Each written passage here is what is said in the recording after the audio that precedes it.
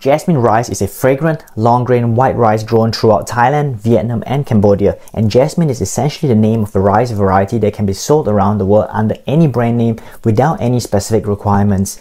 This means that there's a huge range of quality across brands and origins. If you don't live in a country that produces rice locally, the best exported jasmine rice, in my opinion, comes from Thailand and is often labeled as Thai Hom Mali rice. In order for the rice to carry that label, it needs to meet a certain set of standards regarding kernel size, moisture content, and amylose content. Breaking it down further, there are also different grades available under the Thai Hom Mali rice category. The highest export quality is labeled AAA grade, and to achieve this rating, it must contain a purity of above 92% of Thai Hom Mali rice. Although it is still commonly used, the term AAA belongs to the old grading system from the 60s and the 70s, and it has been replaced by the term premium for some newer brands. Below that is the rice that is labeled as A1 Extra Super, which contains a purity of 80% Thai Hom Mali rice. And anything labeled plainly as Thai Jasmine rice only needs a purity of 60 to 80%.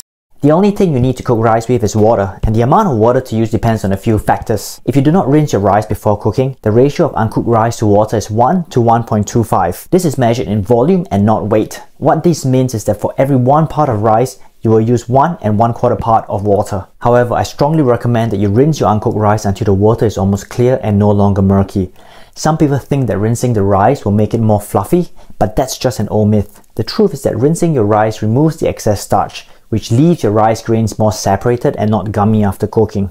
If you follow my recommendation to wash your rice and you cook it immediately without soaking your rice, then remove 5% of water using a ratio of 1.2 parts of water to 1 part rice. However, make sure that your rice is properly strained after washing so there is no leftover water that will alter the water to rice ratio that you're going for. Finally, if you have washed your rice and you have time to soak your rice, the ratio of water to rice can be reduced to 1:1. That's 1 part water to 1 part rice. Washing and soaking your rice before cooking is by far the best option, and I highly recommend that you add these steps. Soaking the rice allows the grains to absorb some water, which results in the cooked rice being more tender without being mushy, and the rice also cooks more evenly. It also prevents the grains from breaking during the cooking process. You can see the direct comparison here of how much water the rice has absorbed after soaking for about 30 minutes. After washing and soaking your rice, properly strain your rice and place it in a wide heavy bottom pot and add an equal part of water. If you have a fitting lid, use it, but if not, cover the pot tightly with aluminum foil, ensuring that most gaps are sealed off.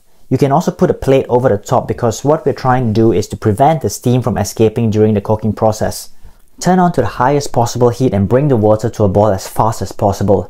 If you're using a see-through lid, it is quite obvious when the water starts to boil, but if you're using foil to cover your pot, you will know that it is boiling when you start to see steam escaping from the sides. Reduce the heat to low and leave the rice to steam for 12 minutes. When the 12 minutes is up, turn off the heat and allow it to steam untouched for another 10 minutes. After allowing it to stand for the additional 10 minutes, you can now finally open the lid or foil. Your rice should be perfectly cooked, but there's still one more essential step. You need to fluff the rice. To do this, you can use a fork or a rice paddle to gently separate the grains to prevent them from sticking to each other and getting mushy. Also, fluffing your rice will allow any excess steam and moisture that was trapped in the compact rice to escape so your rice does not overcook. Now that you know how to cook jasmine rice perfectly, you can add flavor to it any way you like. Till next time folks, cheers!